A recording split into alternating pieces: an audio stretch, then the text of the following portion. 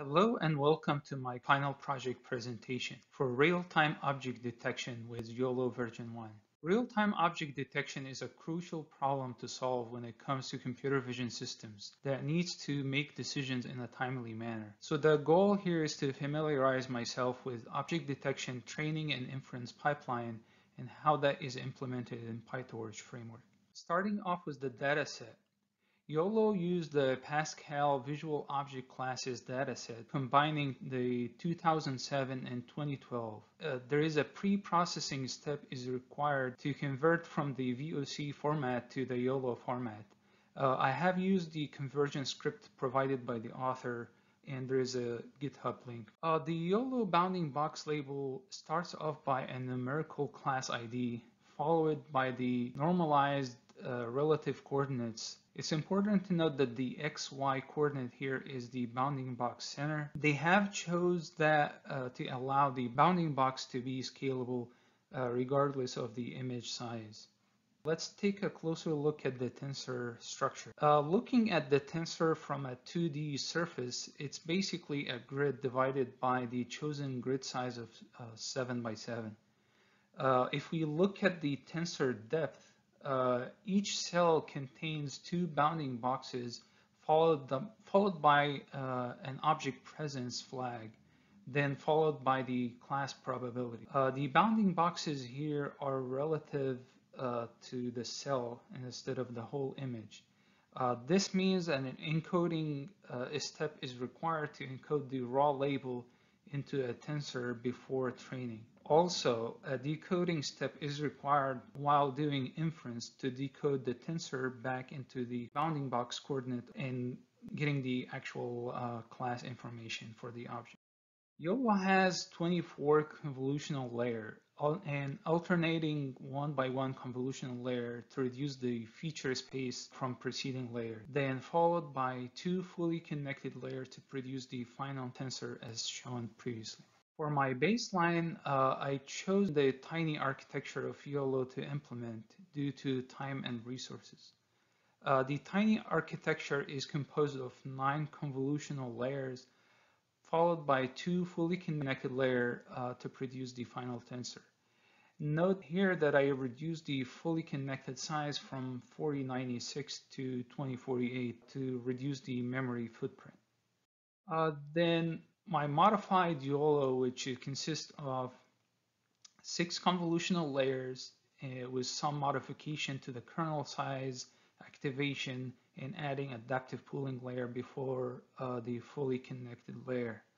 I also reduced the fully connected size from the original 4096 down to 1920. The training of the original YOLO has been done with 135 epochs with convolutional layer pre-trained on ImageNet. They mentioned in the paper the pre-training took them a week to complete, which I don't have time nor resources to do so. Instead, I trained everything from scratch with 200 epochs. The baseline, I used the fixed learning rate schedule.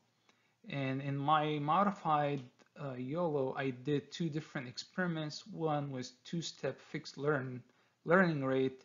And lastly, I used 1 cycle learning rate with cosine annealing.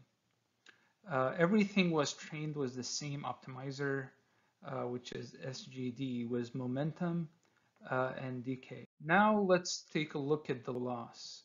As we can see, it's not an off-the-shelf loss function. At first it may look complicated, but once we break it down into parts, it will start to make more sense. Remember that tensor structure that I mentioned earlier?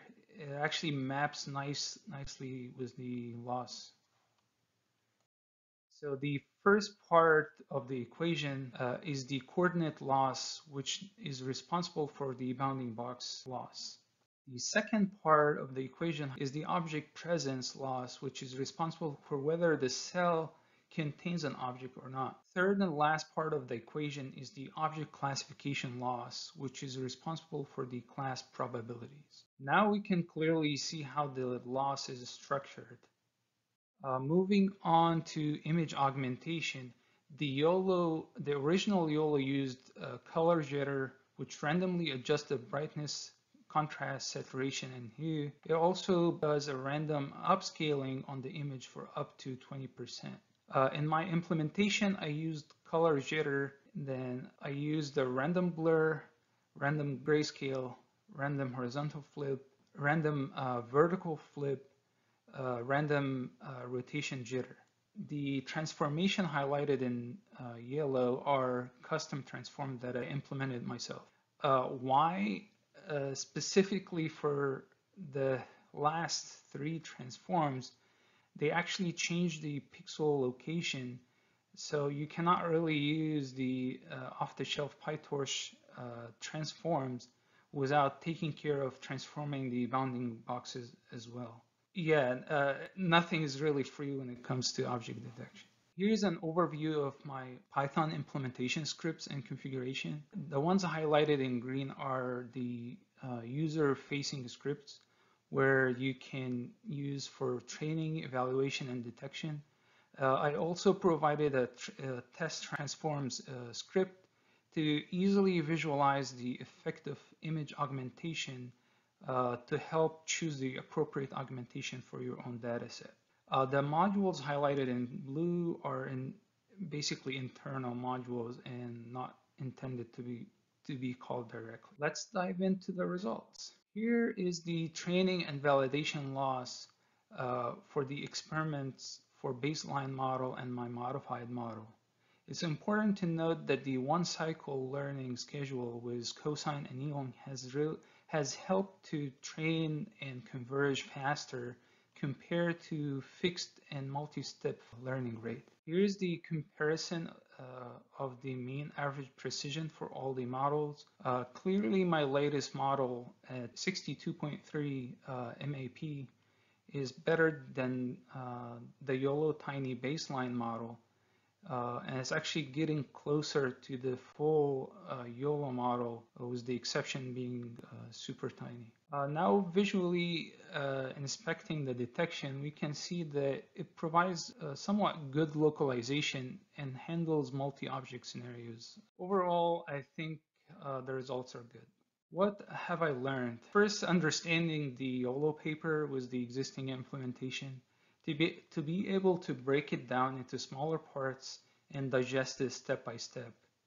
Implementing object detection training inference pipeline in PyTorch, overall learning the fundamental for real-time object detection is valuable knowledge for my future work with regards to real-time instance segmentation, which actually was my primary motive behind this work. Thank you.